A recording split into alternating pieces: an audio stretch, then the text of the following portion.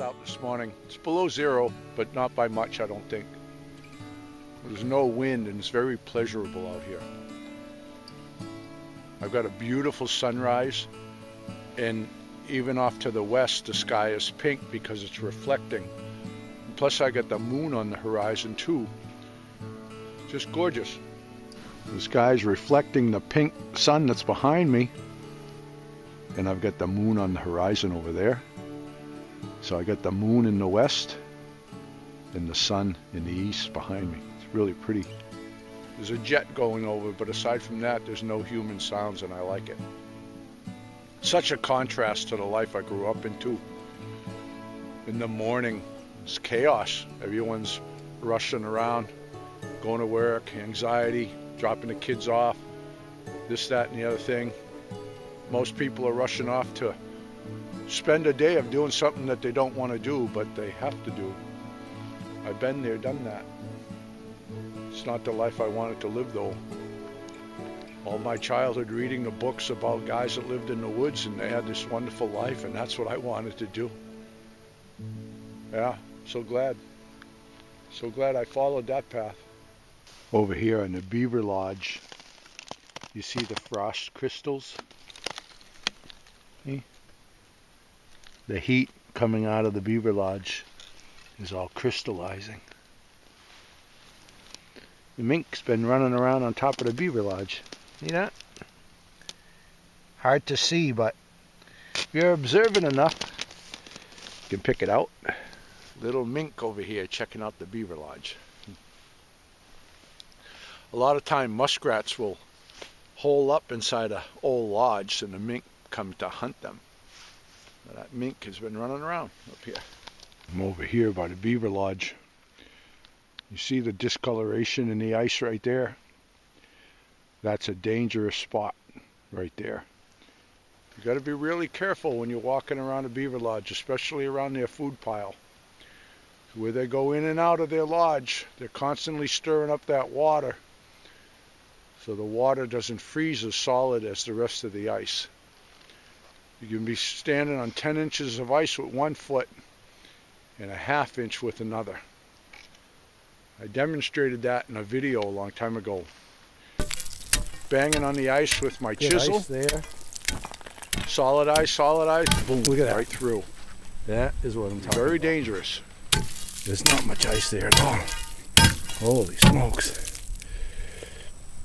Because here, I'm walking on thick ice. But you see that strip right there of colored ice, discolored ice.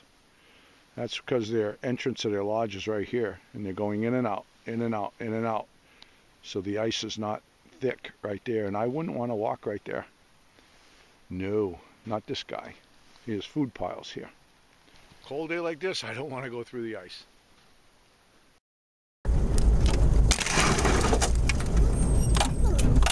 Boy, there's a lot of critter tracks in the road here. Wow.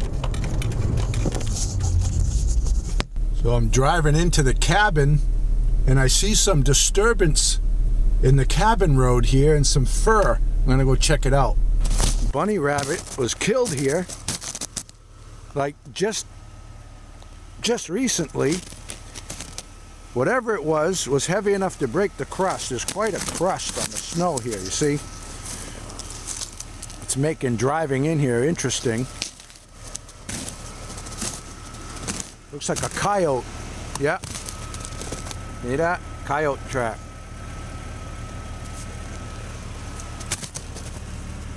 Coyote.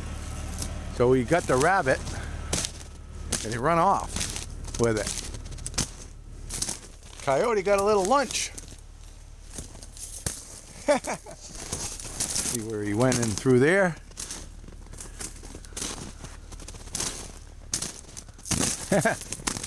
and stripping blood on the snow there.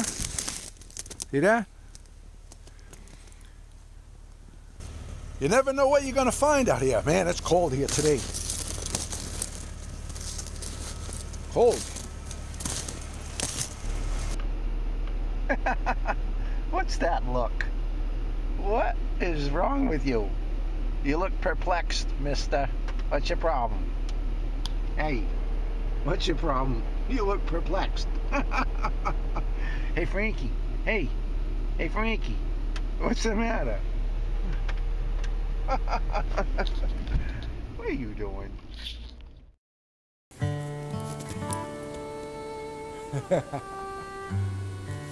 There's a porky up there. Hey, you porcupine, you. Yeah. Looking down on me. I found this little piece of hemlock on the ground here.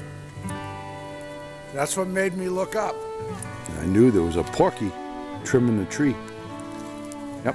Anytime you see little pieces of hemlock like that laying on the ground, look up. Could be a porcupine up above.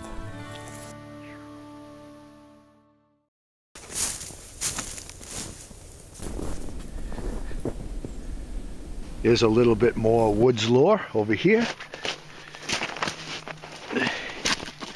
We have a little bit of open water there, and a little bit trickling down in here. And you can see this is where a muskrat come out of here and then went into there. The muskrat tracks will always have that tail drag mark. They got a long snake-like tail. Yeah, that's the hind foot right there. It is the red squirrel. See how small the foot pattern is. And it's always 2 in, 2 out. And then these are weasel right next to it. See, you can see the little paw marks right there. So we have a weasel and the red squirrel. Here's some more mink tracks over here. See, their pattern is the 2, 2, and 2, just like the weasel. They're just bigger. He's going in and out of the water here. See?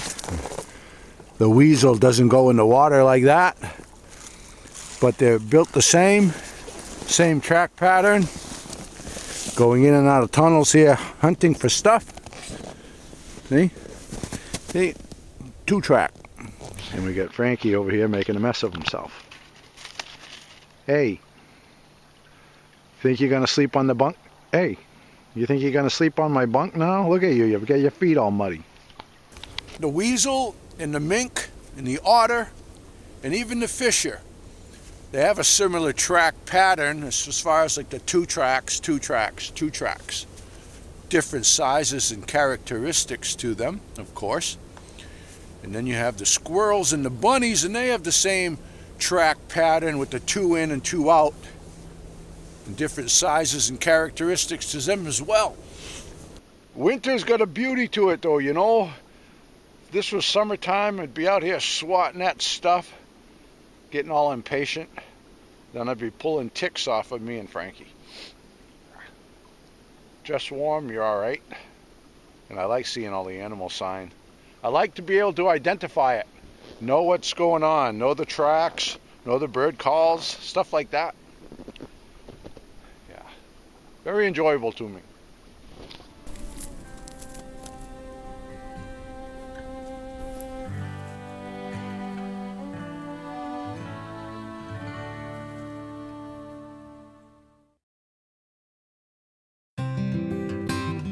Well, I hope you enjoyed the video, and if you did and you'd like to see more of the cabin life, please click the subscribe button so that you can follow along with future updates.